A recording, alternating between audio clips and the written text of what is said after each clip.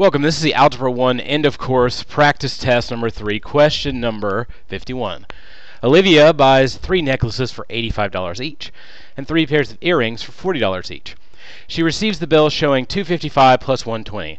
Olivia calculates the total cost of the jewelry by multiplying the sum, so that's important, multiplying the sum of 85 and 40 by 3. Which property did Olivia use to justify the two amounts used are the same? Well, in general, these are really easy once you sort of write out what they've done. They only want to know what she did, so I'm going to skip the rest of it for right now. She multiplied the sum, so that would be parentheses. Anytime you have like the two math words in a row, it often means, not every time, but most of the time it means it's going to be a parentheses question. So she multiplied the sum of 85 and 40, and sum is a math word, of course, that means plus, and 3. What does that look like? This is what the store did. It's distributive property.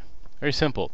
Associative property is if you have all the same thing in the front and the back, and you're just changing the association. So if I have 4 plus 5 plus 3, this is equal to this. All I'm doing is changing which two are associated together, and they still give me the same answer. Commutative just means I flip the order around. Well, she didn't necessarily flip the order around. She still has 85 and 40 in front. She just multiplied them by 3 as opposed to adding them all together. And then addition property of equality is sort of what you would do if you're solving an equation, and that's really not what she's doing. She's just sort of doing, she's taking the 3 of them, and instead of adding it 3 times, she's just multiplying by 3. So that's it. It's distributive property. A lot of these tend to be distributive property, but they're not always. So just be careful to write it out, and you should be fine.